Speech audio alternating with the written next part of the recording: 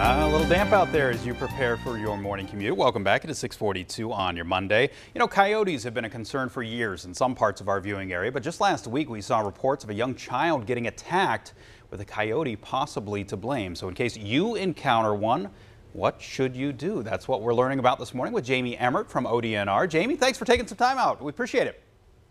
Good morning. It's my pleasure. Thank you. First off, I'm wondering, are coyotes more prevalent these days than they used to be? I mean, it almost seems like that. Has anything changed? That's a great question, and it depends on what you mean by used to be. If we go way back to the early 1900s, things were very, very different, and we have cleared the land for agriculture. It used to be a very heavily forested state here in Ohio, and that meant that we had mountain lions and wolves and black bears. And due to habitat loss and unregulated hunting, we removed those predators from the landscape. And there was a niche that opened up, and coyotes took advantage of that opportunity. They started moving eastward, and by the 1990s, we started seeing an uptick in coyotes. So if you happen to see one, I mean, I think all of us probably have somebody that they know on Facebook that have posted a picture of a coyote sneaking into their yard or something. If you see one, what should you do?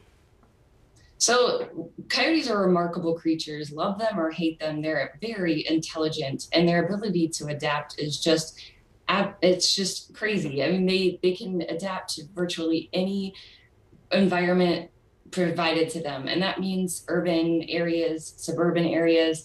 They are animals that can eat just about anything from carrion, which is dead stuff, to nuts and plant material, and they're mousers, so they'll eat chipmunks. That's why they're in your yard. Is any animal that you might be seeing, any wild animal is looking for essential components that they need to survive. Humans are the same way. We need food, water, shelter, and space.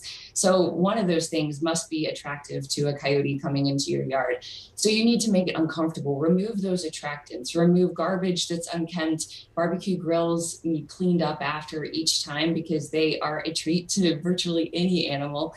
And just do things like keep pet food in, especially at nighttime. All those things will help alleviate conflicts with not just coyotes, but other species too. If you see a coyote, wave your hands, shout at it, make it feel uncomfortable, and make it leave. And that way, a coyote will not become used to your presence, and that means it will run away. That's what we want. Are they typically dangerous though for people, or I mean, or small? Maybe you have a small pet. Is it something that we should keep in mind? Excellent question, and typically no. Thousands of humans live amongst thousands of coyotes and don't even know it every day across the country.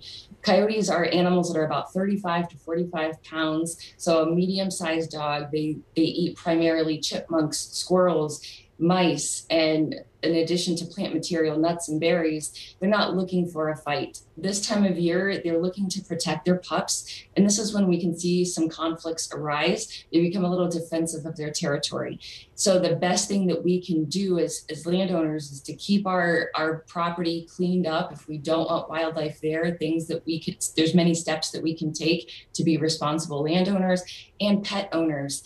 I have a very spirited Jack Russell mix. She will chase a coyote, given the opportunity. She's only 20 pounds, but she thinks she's much larger. I have to keep her leashed or tethered with a cable, or at least inside a fenced-in backyard at all times. If she chases a coyote, one of two things might happen. The coyote might run away, or it might stand its ground. I don't want to find out, so I keep my pets contained. Yeah, good advice for sure. If you do see maybe a coyote, a repeated appearance from a coyote or something, should you call a local dog warden, a trapper, or anything like that? What's your advice? So if you just see a coyote, that's not cause for alarm. Even in the daytime, naturally speaking, coyotes will hunt when they're hungry, especially if they have pups to feed. So they tend to be more nocturnal because that way they can avoid humans. That's typically a healthy coyote is going to try to avoid humans. Watching humans from a distance is not unusual because they're intelligent creatures, curious and inquisitive. So to see a coyote, that's not cause for alarm. Clap your hands, shout at it, make it run away.